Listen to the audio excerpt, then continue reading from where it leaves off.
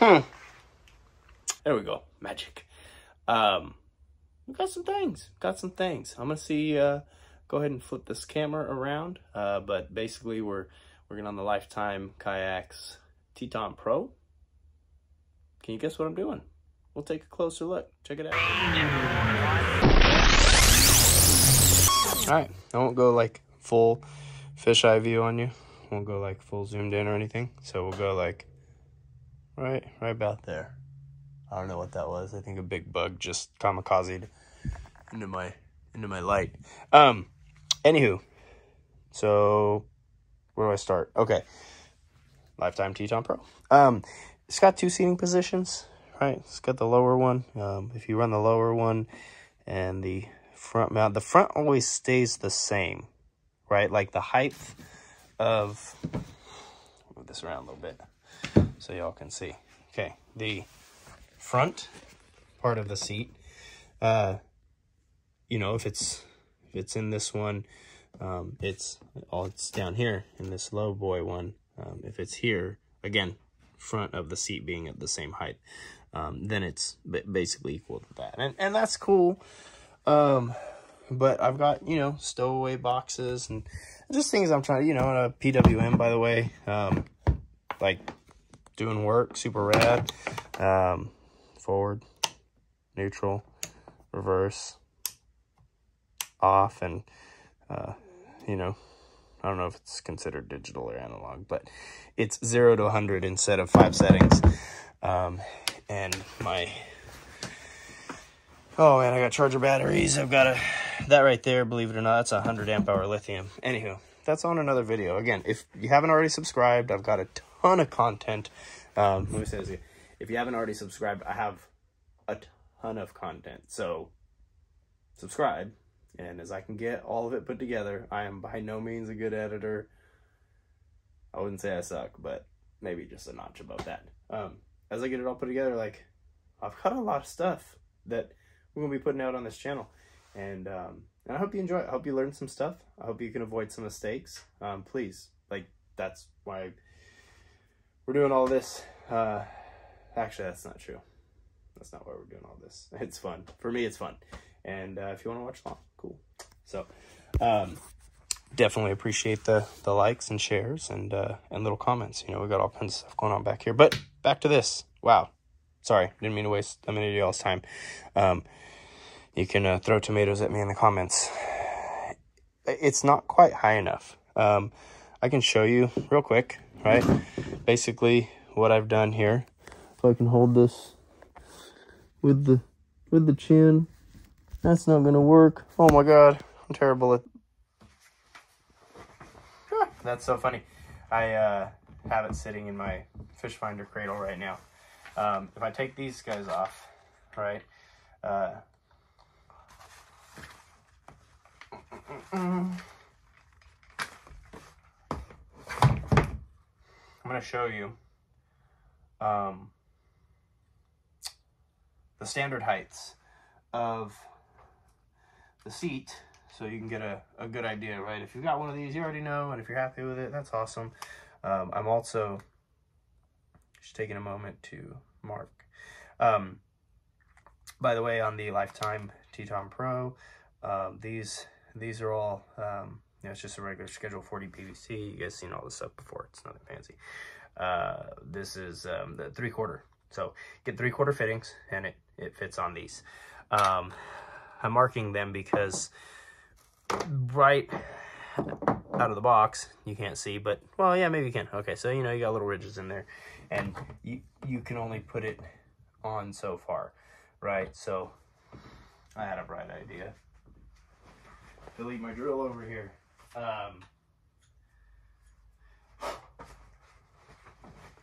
Take a 1-inch, let's see if I can get that turned around. Bam.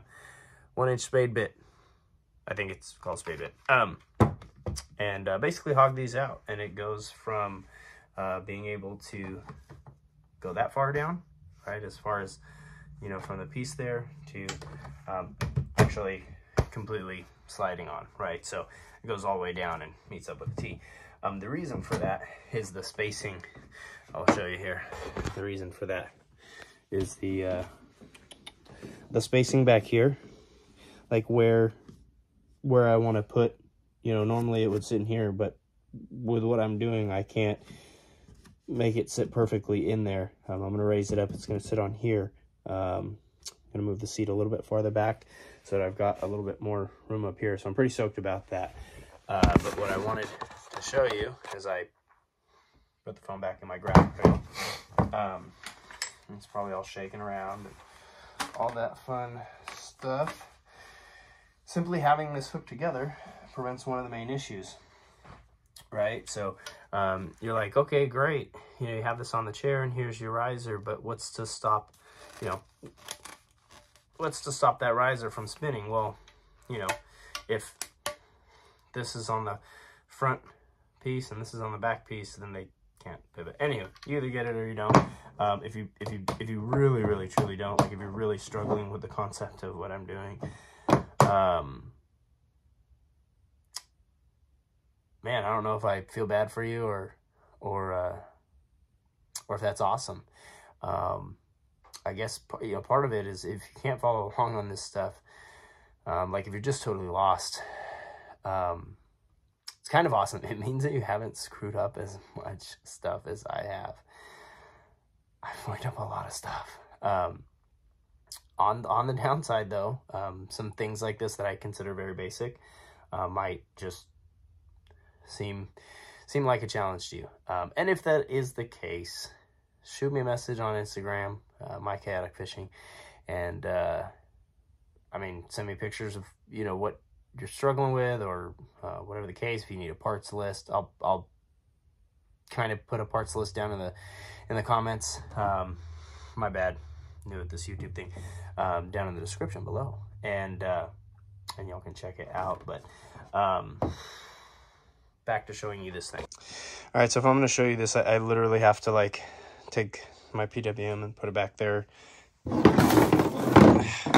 Gonna move all that stuff because when it's in its lowest position, I guess if it's going to be primarily a paddle kayak, like that's probably cool. The front position. Sorry, I'm trying to pay attention to what I'm doing and film at the same time, and it's going about as well as you can expect it. So I guess like if we're paddling, I guess that lower position, these snap in there, and it's obnoxious, but you know, you get the point. Like it sits low, and I can't really put much under there. I don't even think. Let's see if this guy, like this is a basic little, oh, almost. So in the lowest position, right, it'll just fit under the front. God, I've got to like move all that stuff. You know, this is simulated like fishing rod, and I don't know, but I mean, you can see like it's a pain in the butt if it's in the lowest position, and yeah, it lifts up on the seat a little bit. You can see that it's like hitting that, and watch this, watch. I bet you if I move it back, oh yeah. I'm not trying to sit on plastic all day, like, yeah, that's just not, I mean, you'd literally be sitting on that. Yeah, so that, okay, so that won't work. All right,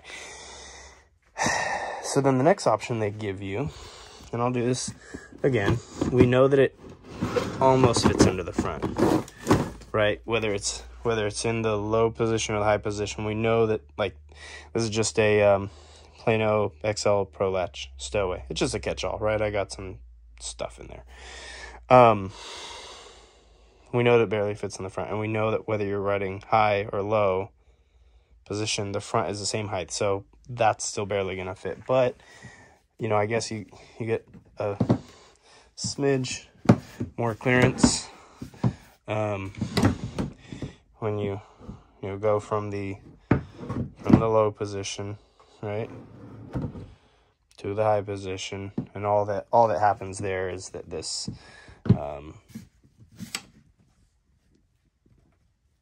they pop in. Sorry, so you can see. There you go. right?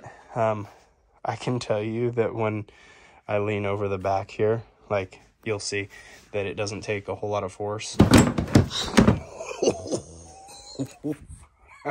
Almost ate shit. Doesn't take a whole lot of force, right? You lean on this a little bit and the thing pops out. So it doesn't really like secure it or anything. And I guess maybe when I should be like flipping that down and going back, but I do a 180 here and put my knees on the seat and I reach back and I fumble with whatever I'm fumbling with. That's my fish knocker outer in case they don't listen. I'm just kidding. I don't knock fish out. I gotta catch them to do that. I got jokes. So now, okay. Yeah, so now I've got some options. Basically, what I am doing for the bottom of the seat, right? If you're sitting in the seat, this is your left side, this is your right side, front pole, back pole. And what I'm messing with here is taking these guys, right? And I've got the things drilled out, right, so that they fit all the way over. Right? If you don't drill them out, they go on that far, and they just stop, right? If you have them drilled out with that spade bit, they butt up against the actual bar. But like, if you sit on these, what's going to keep them from rotating and spinning? And you could do self tappers, and you could do that stuff. I guess it worked fine. So I took it a step further and wanted it even a little bit higher, which is fine for me. Wherever my balance is on the scale of can balance decently or can't, whatever, I don't really care. I can stand up in this no problem. I see a ton of people who coincidentally, like, they don't have this kayak, but they know all about it and how terrible it is. Those folks. Talk about how you can't stand up in this. Like, I've caught 30-pound buffalo out of this thing. You didn't know buffalo swam. It's a type of fish, dummy.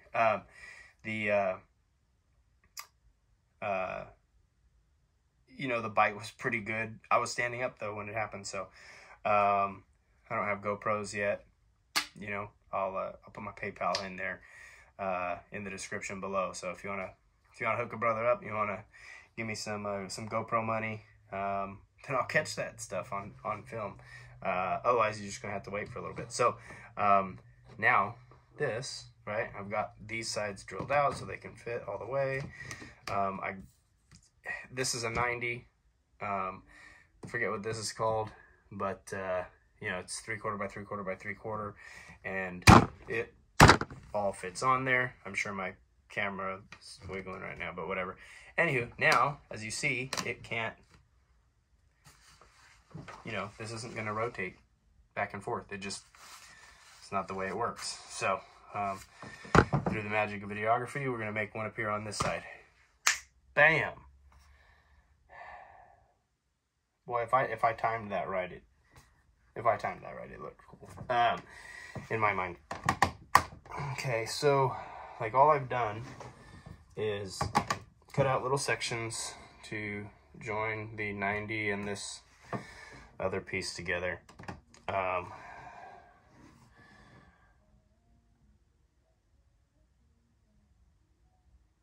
Somebody had some random music on outside. I guess these could have been 90s too.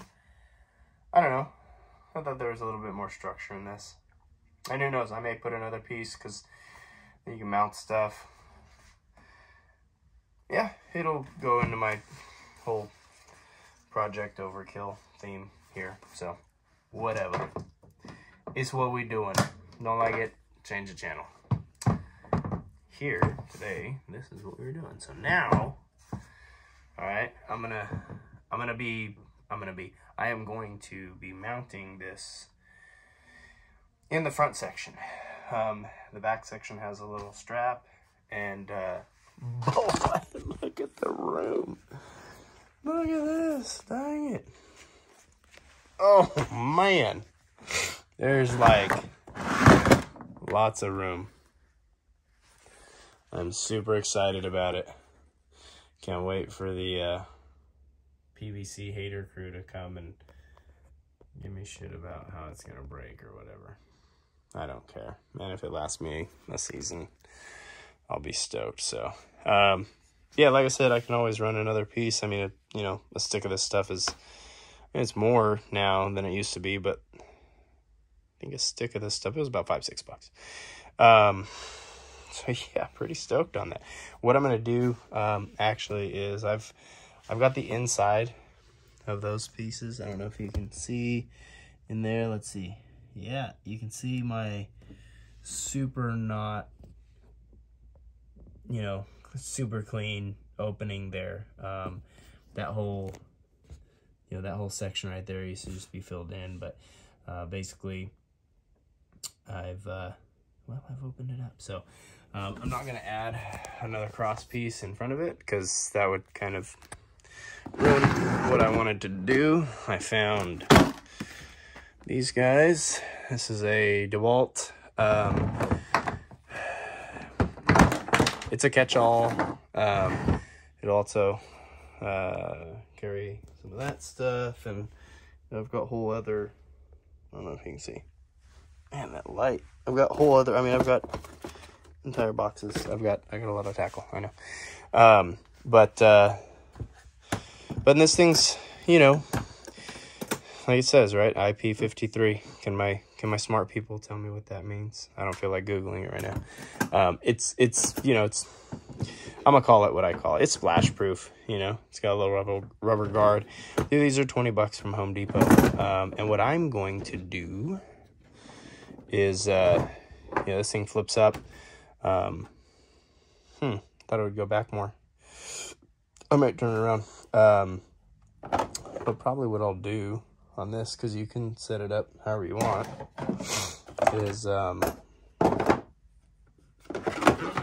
yeah, might set it up like that. Don't really like that. Maybe I'll leave it like that, and this can be for all my soft plastics, and that can be for the other stuff that I throw around. But what's cool is I'll throw my phone in here. I'll throw some other random stuff in there, and it means that I don't have to lean back and go into the catch-all. But anywho, so pretty stoked on that. The DeWalt one is 20 bucks. The red and black one, if you know what brand that is, that was $53 for same thing. Anywho, closes up easy enough, and plenty of room. Lots of good room. And this, honestly, like, I've been out on this thing, you know, in good winds. Oh, it was fine. Like, I don't know. I've got some video posted on Instagram. Check it out, my Kayak Fishing. Otherwise, that'll do it for today's video. If you haven't already, hit the subscribe button. And that way, when I post this next one, you'll see how I got those connected. I'll have them connected. I'll have them painted, because that's PVC is cool, but it's not cool enough to leave PVC, right?